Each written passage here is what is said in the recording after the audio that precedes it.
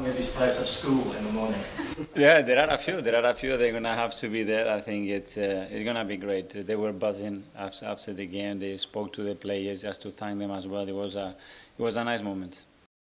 Can I ask about Jack Porter in particular? He's broken so many records. And just try and sum up what he was like in the build-up and what he was like when you told him that he would be starting. Well, we told him yesterday, and he was over the moon straight away. I think he spoke to his family, and yeah, they weren't prepared for that. It's a big step. It's a big occasion for them, and I think they were nervous about it. But I think he reacted really well. He was really composed yesterday in training, today as well.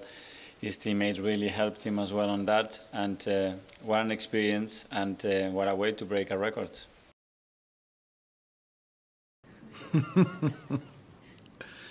You already start to laugh because you're thinking, for 2 months I only ask him about new players.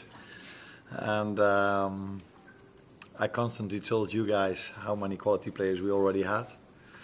And I think you all knew, and that's also what we showed in the last weeks and today again, that we have many quality players. What pleased me most is that even if a lot of new players come in, they don't come in and try to have a good individual performance. They try to work really hard for the team, because there was a lot of desire not to concede.